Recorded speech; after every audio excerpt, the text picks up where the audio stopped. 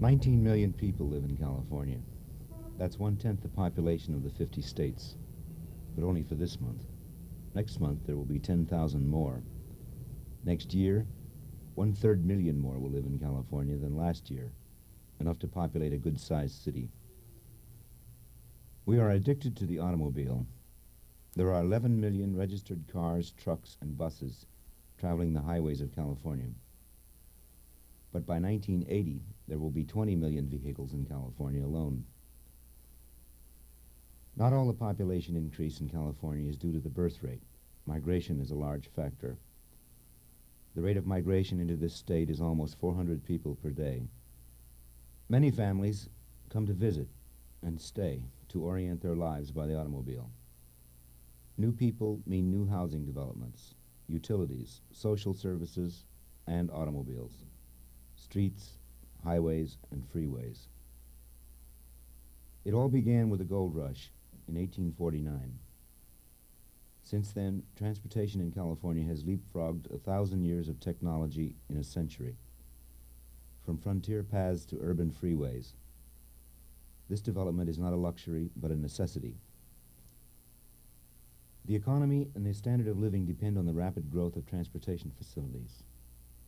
California is made up of cities able to grow swiftly because the accelerated development of freeways has given them new hearts, new circulation systems. The necessities of living include recreation, and most Californians get to their fun by way of the highways. In California, there are miles of ocean, leagues of sandy beaches, and mountains 3 miles high.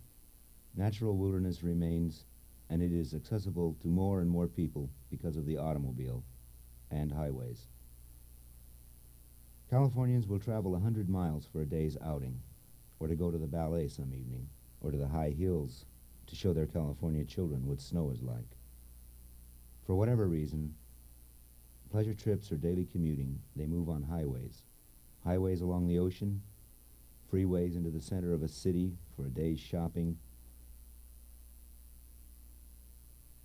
across abundant valleys and through lonely deserts at high speeds. They travel 96 billion vehicle miles per year.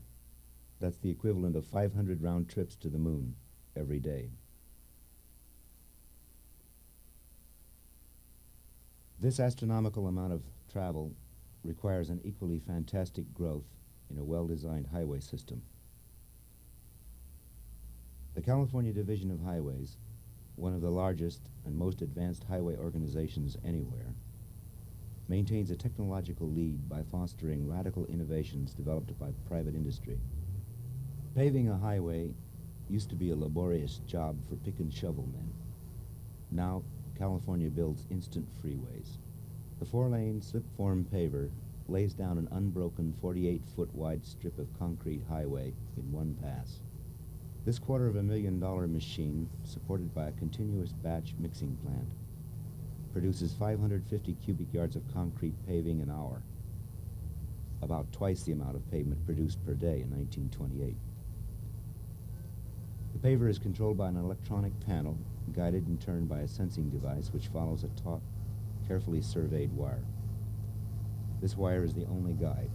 No rigid forms of any kind are used.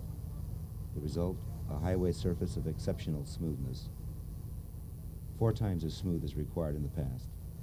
And this is something the driving public appreciates with the speed of today's traffic. The pipe float is a separate, self-propelled unit and follows the paver. The pipe smooths the surface, and a burlap drag gives a non-skid texture to the wet pavement. Several passes are made with the pipe float. All is not lost if edges are missed the first time. The functioning of the paver is largely automatic. Within given bounds, everything is run by $40,000 worth of electronic circuitry. An experienced operator checks for malfunctions and stands ready with manual controls if need be. Behind the success of this operation is a story familiar to engineers: logistics. A steady supply of concrete is precisely dumped into spreaders stationed just ahead of the constantly moving paver. As one truck pulls out, another moves in with more material.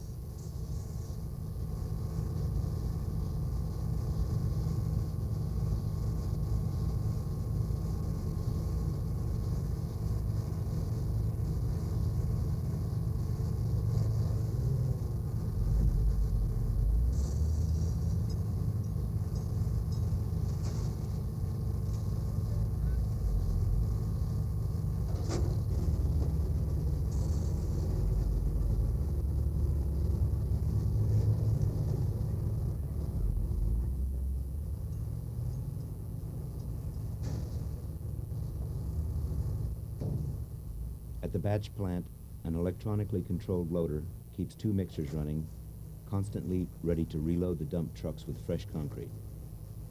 Constant motion, carefully planned, feeds the 48-foot slip-form paver.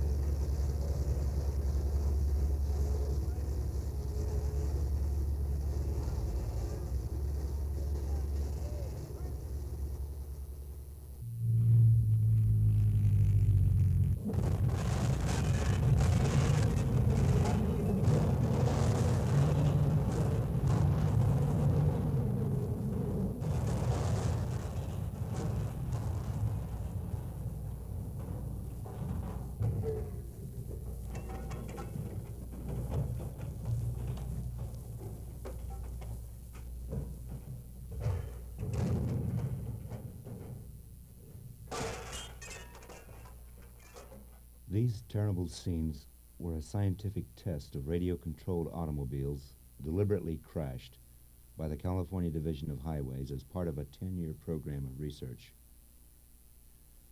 The design of effective median barriers has been one of the principal goals of this program. Various combinations of vehicles, barriers, and driving speeds were made in simulated crashes to obtain data on proper median barrier design.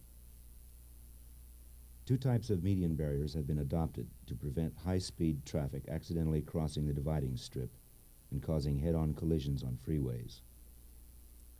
This beam barrier design evolved from the test and is used on narrow median strips.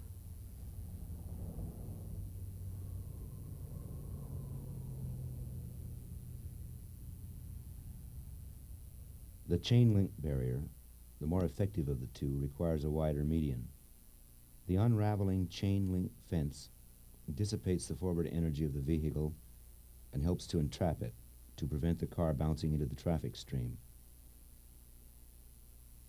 With the use of median barriers, we are trading property damage for lives. In many instances, the barrier is the only factor that prevents a head-on crash. Another kind of barrier is this motor-operated lane control fence at the Caldecott Tunnel, a main traffic artery between San Francisco and East Bay cities.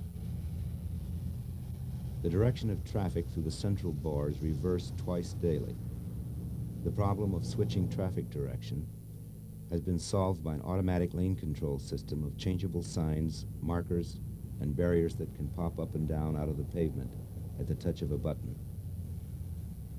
Further checks and aids are furnished by closed-circuit television. A motorist approaching the tunnel encounters three different kinds of things that warn or guide him. First, changeable signs, then a series of flexible barriers or pop-ups. Finally, a positive barrier to make sure that he does not cross over into opposing traffic. There are 4 signs at each end of the tunnel, remotely controlled to change message lines. Once these messages change, columns of flexible plastic tubing pop up pneumatically, controlled by the same circuitry as the signs.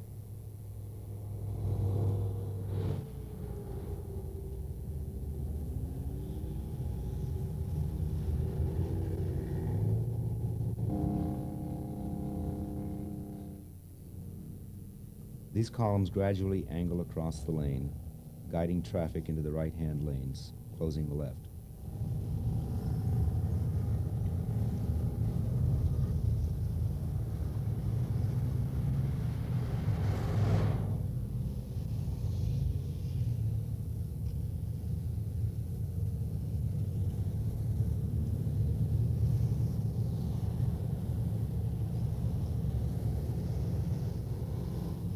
A final barrier of steel posts and cable prevents vehicles from crossing over into opposing traffic. This system, although seemingly elaborate, saved the larger expense of building an additional tunnel through the mountain for peak hour one-way traffic. Perhaps the best evidence of the complexity of the California highway system, its sophistication, and its functionalism is given by a look at some major freeway interchanges in the Los Angeles metropolitan area.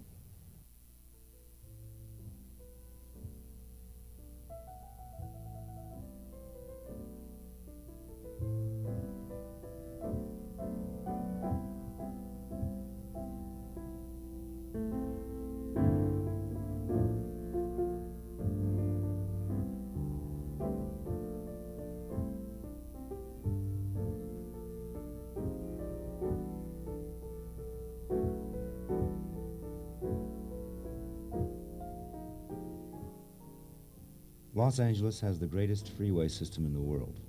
Several interchanges each move about 200,000 vehicles per day. Why do drivers crowd the freeway? The freeways are swift. Traffic moves at 65 miles per hour, and freeways are safe, 2.5 times as safe as ordinary city streets. Freeways are the preferred routes of travel. While less than 10% of all paved roads in California are freeways, they accommodate almost 60% of all traffic in the state, or will in the next 15 years. Building and maintaining highways in California is truly a big business. The expenditure of nearly $1 billion per year is required to do the job, to keep Californians moving to their jobs and their recreation, to take their products to market, and to bring in needed services and supplies, to ensure a continuous state of progress in America's most aggressive state.